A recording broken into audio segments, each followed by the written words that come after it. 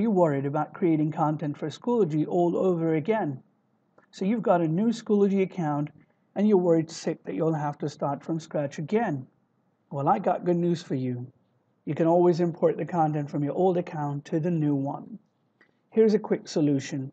Previously, if you've been using another Schoology account and now you want to transfer all your content to the new account on Schoology, then this is how it can be done. Let's get started. All right, so I'm kind of logged into my new account, but first I need to go to my old account. Here's my old account.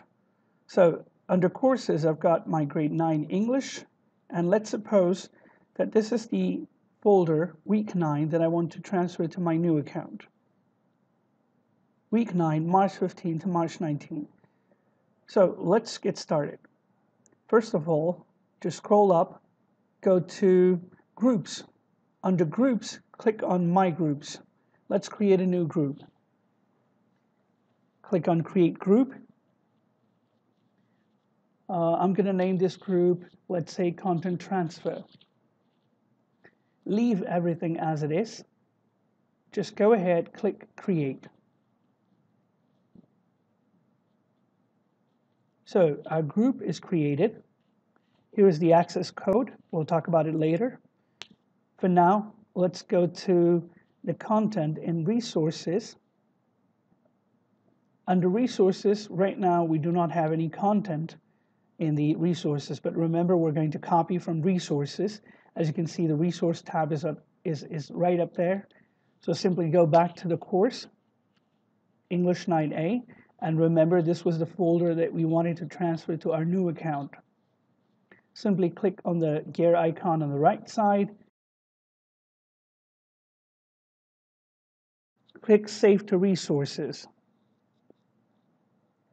Under Resources, I'm going to choose the Home tab, and I'm going to save a copy. Remember, it's going to take some time to be copied to the resources depending on the content of your folder. So it's been copied to Resource folder right up there. Let's go back to the groups, scroll down, and remember we created Content Transfer Group. If I go to it, I'll click on the resources on the left side, and let's go to the resources first. Let's see if we have the resources that we've added.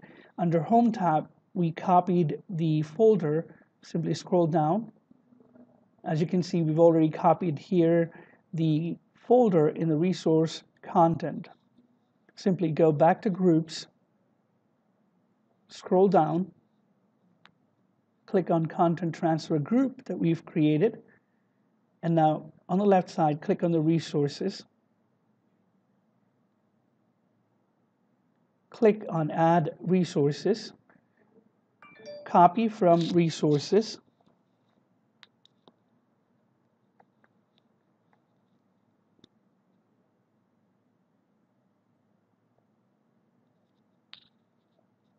and let's, under Home tab, let's browse for the folder that we wanted to import.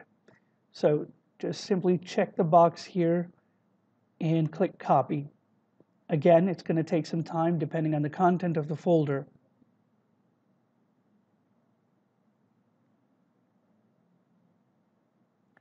We're good to go. We've already added the content here in the group. Next step would be to copy the access code. As you can see that we have all the content in here in the folder. A lot of stuff is here. It's easy to transfer to our new account. Simply copy the access code. Switch tabs to your new account. Now under New Accounts, click on Groups. Click My Groups.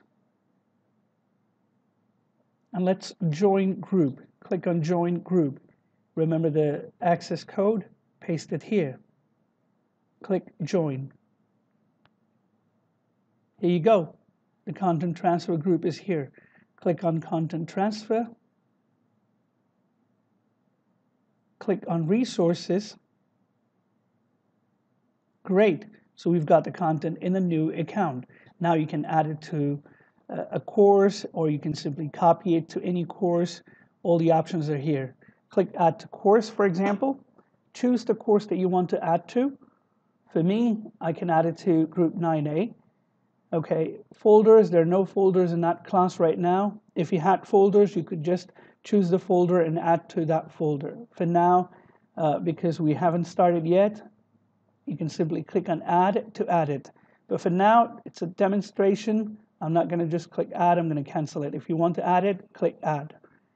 That's all. Thank you very much. Hope you liked it.